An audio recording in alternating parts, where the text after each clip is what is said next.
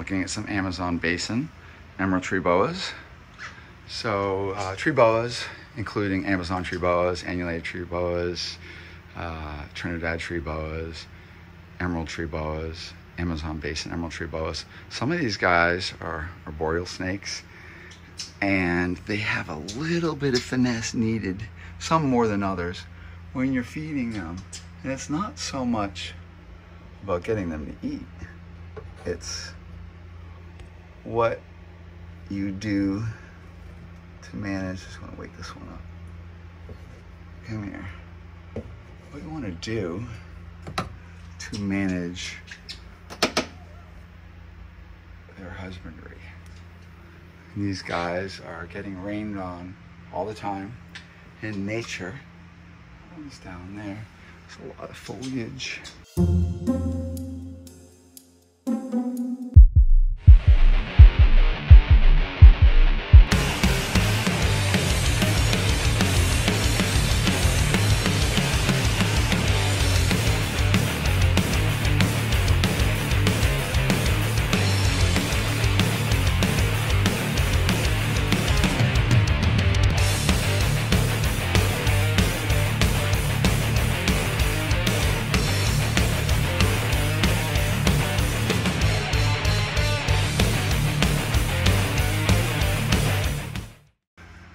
So they get rained on, so pretty much the water's coming to them every day.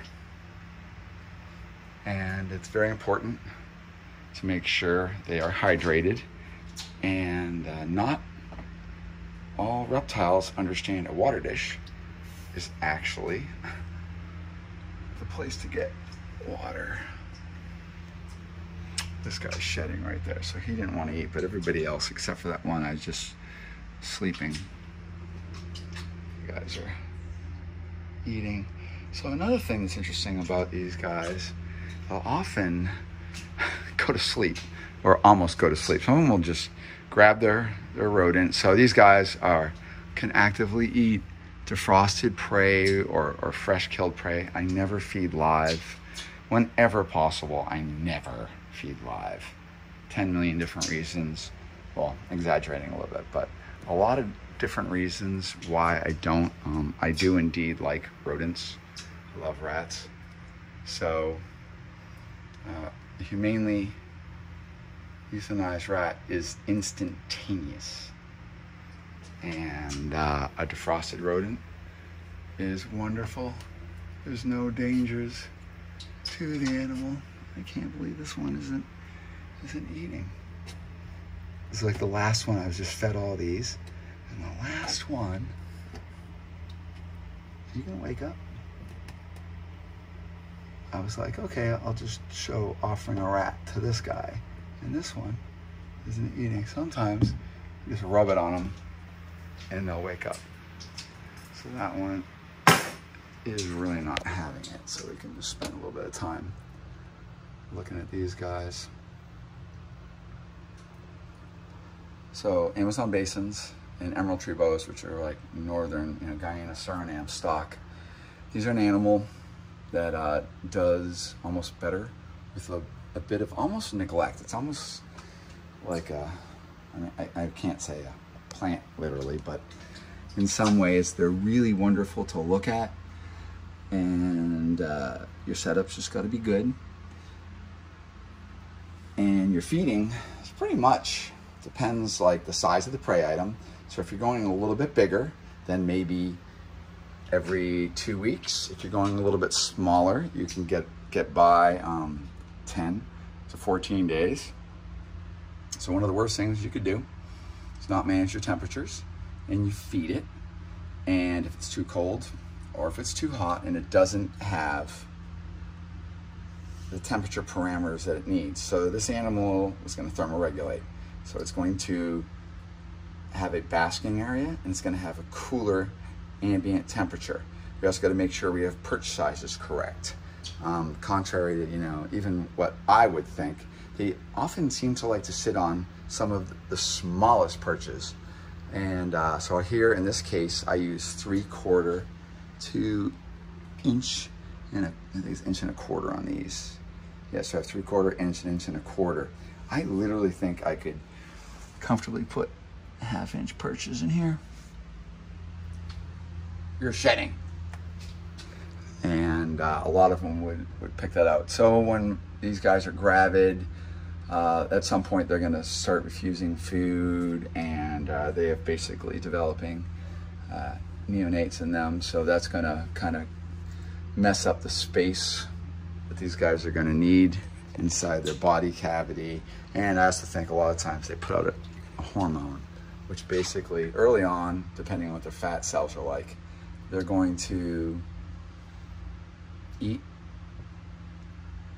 Maybe this is a male, so I don't want to bother you too much.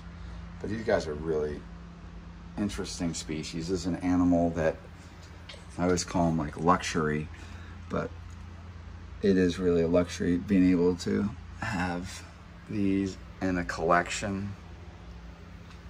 It takes a long time to raise these. We've been raising our breeders for ages, and it is literally a financial investment, and it's also a huge investment of your time, because maturity on these guys could easily be 5 years. And you know, there are certain species where maturity, this cage lights out, leave that alone. Some of them are some things like a ball python or a boa constrictor. We can get maturity younger age. Certainly reticulated pythons at the very least are 3 years or better. This guy's gonna start doing some crazy moves. So I figured why I'm just waiting on these guys, because I am feeding these animals in the same cage. So I'm target feeding, which basically means I locate the animal, I size the appropriate size meal, and then I feed it, and I'm still supervising what's going on. See the one back there.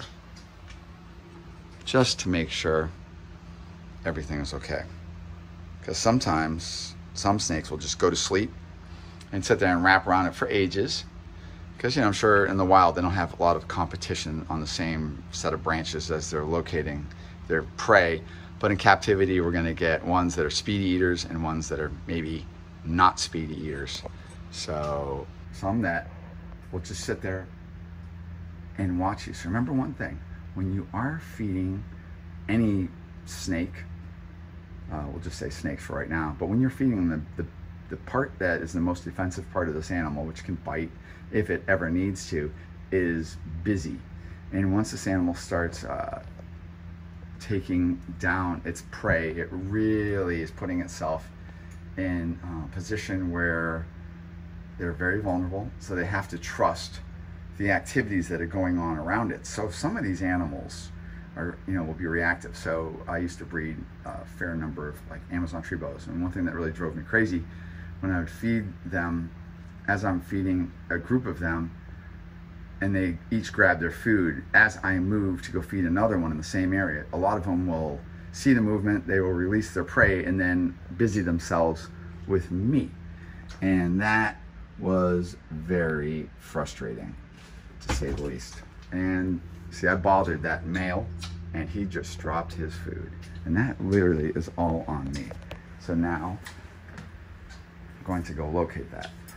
So that little guy, hi baby, I know, this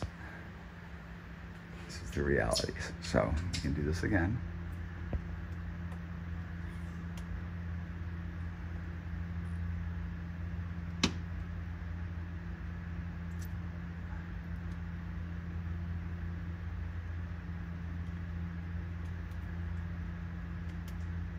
So what I do is I'm still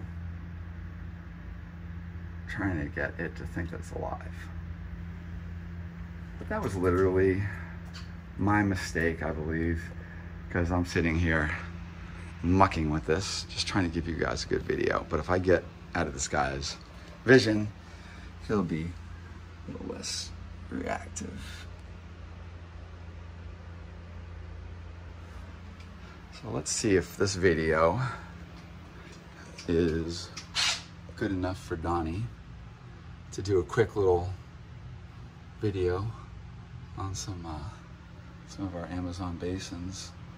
We have actually some really good Amazon basins available right now too. I'm just reveling in some of these. I have a pretty good size colony I've been building, and this is just some of them. Well, you did. See, some of these are fast. Look at you back there.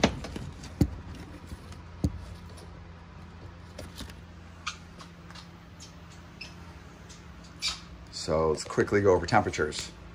So I prefer, as adults in a breeding situation, these guys could easily go, I probably wouldn't go below 73. So my room temperature right now is 73, and hot spots are up to 95. And they'll move around figuring out what they want. And one thing is having the enclosure spacious enough where I can go from a 95-degree hotspot to, you know, mid-70s, where they can still find an appropriate perch, a place where they feel safe and secure, and everything is happy for them. And I get all the temperatures in between. And so this animal will now locate itself wherever it wants. So as these animals are ingesting their food, within a few days, they start to gas up. So basically, the whole metabolic process is very involved with reptiles, because they really can break this stuff down. They're digesting bone. There's a lot of material to digest. So I just want to make sure that one guy wasn't dropping it. So you really want to make sure you're managing the temperatures, and it takes a fair bit of energy to digest this stuff. So they're going to start, when you burn calories, you're going to generate energy, heat, you know, so that's what the measurement of heat. So as this guy's digesting, their normal internal temperatures, due to the fact that they're metabolizing the bolus, are going to raise. So I still need to make sure I'm giving heat, but I'm also giving a cooler area where this animal can then, as it maybe feels like it's getting too hot where it normally would bask, it will go into another little sub area where it's still getting enough heat to digest and be happy, but still feel comfortable. And if I don't manage all of this, then we can have, you know, any kind of problem with these guys. And the typical thing would be, certainly Amazon basins don't do it very often, but they could regurgitate. So if I fed it too much, I didn't manage its temperatures, I dehydrated it, feeding it too often, not letting it clean its system. Any of those things are aspects. These guys have massive teeth. Let me put my thing down so I can hold this steady. That's brilliant.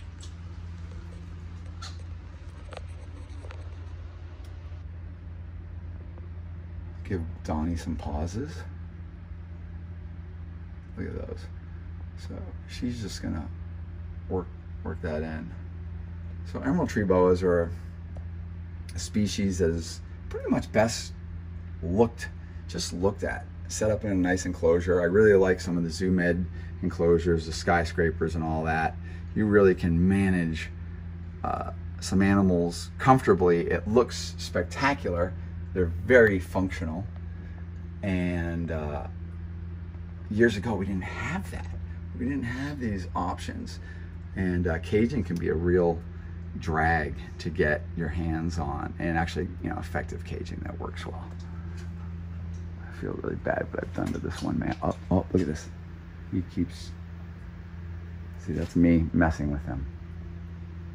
So generally what would happen, I would probably just feed these guys, but I figured, you know, why don't I show you just a few of the things that happen, because, you know, we do live in a reality, and these are living animals. They have various levels of toleration for what we're up to.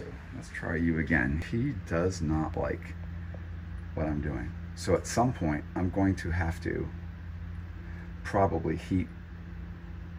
Yeah, I'm gonna have to heat this up. These guys are big time into thermal imaging, so to speak, of their prey item. So they just got cooled down. I just rained on them. And so their body temperatures are a little bit cooler right now. So I've ruined some of their basking temperatures because the ambient temperature they're sprayed at is cool. So their whole temperatures have cooled down. So here we go. This animal would easily accept another meal. But look at her. She's very efficient at when she ingests something like that. So I'm going to leave her alone for the next 2 weeks. And I won't bother anything with this. And these are different than green tree pythons. Green tree pythons can seem to burn through a little more frequency of feeding, but you know, you don't want to overdo it with them too. Any arboreal species, you just want to be a little aware that they have to locate themselves on a perch.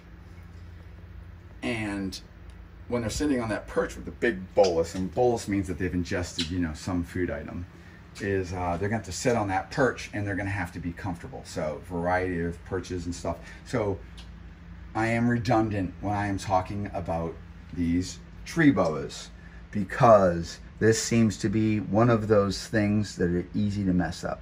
You can see, so it's an obvious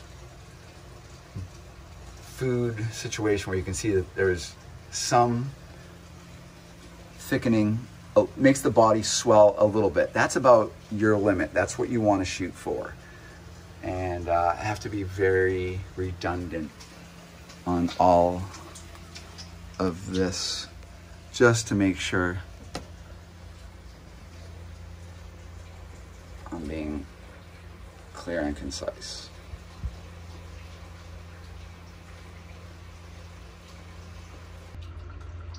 Just big teeth. Caninus.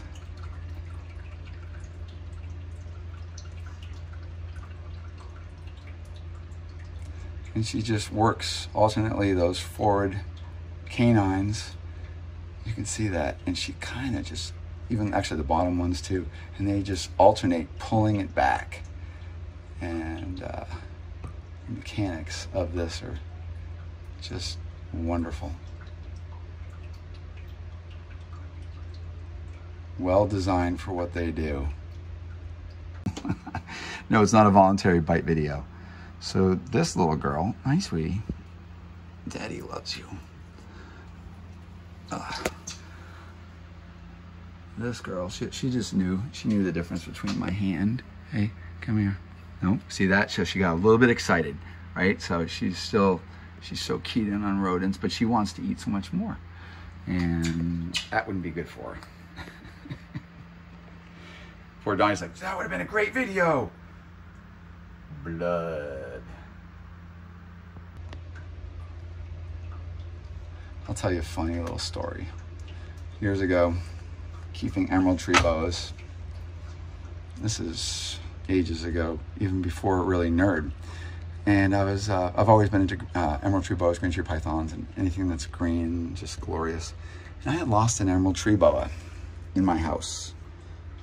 I think I just left the cage open, and I couldn't find it. So I just was like, it was bizarre. Where did it go? And one evening, I'm in my kitchen, and I had a big 125-gallon fish tank in my kitchen because I love fish and all that. So I'm sitting there, and all of a sudden I hear squeak, and I'm like, what was? What? I couldn't understand. I'm like, what was that? And like every house has, you might have mice. So it was the squeak of a mouse. And I'm looking around, and very quickly I realized something's hanging down from the stand of my big 125-gallon fish tank. And an emerald tree boa that had been loose had found a brace up right underneath the tank, and it was just hanging on this brace. And when these guys often feed, they will just hang their head down, and this is what they do over water tributaries or whatever, hanging their heads down over rodent areas where, you know, tree rats are using things, or any kind of, you know, birds or whatnot. So they'll hang down once they've located a suitable area that smells like some kind of prey, and they'll kind of ambush, but they're also in some ways, it seems, active once they see movement. So this animal had realized somehow that there was a mouse, it smelled the mouse, located itself where the mouse was, and basically just set up shop and zapped this mouse. And it was really just amazing because I had not considered looking under the tank at the stand, but I thought that was a really interesting little story. Just giving Donnie B-roll. Hopefully he likes it.